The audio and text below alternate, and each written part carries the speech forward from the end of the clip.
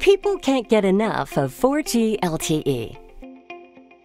It's evolving with LTE Advanced to provide better, faster mobile broadband. And now we're taking LTE even further with LTE Advanced Pro, a rich roadmap of technologies that will pave the path to tomorrow's 5G networks, powering new capabilities and proliferating LTE to new use cases, helping to create the Internet of Things.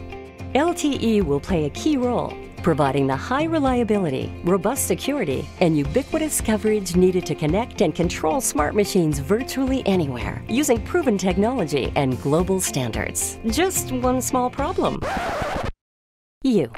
Well, not you specifically, but humans. All of us. 4G LTE was designed around our needs.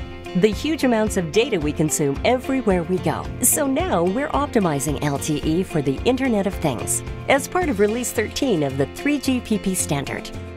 It includes complexity, power, and coverage optimizations for the way machines communicate. Machines often send small amounts of data, so we're scaling down LTE with two new device categories, optimized for low-throughput use cases. Machines also send data less frequently and often stay in one place, and LTE IoT capitalizes on this to allow for many years of battery life. And when machines are in hard-to-reach spots, LTE IoT extends coverage using advanced transmission techniques. LTE IoT will change the way we live and do business, helping us manage our resources more efficiently, making healthcare more affordable and accessible, allowing businesses to better track and manage valuable assets, and powering the smart buildings and cities of tomorrow. LTE IoT, connecting the Internet of Things and paving the path to a 5G connected world.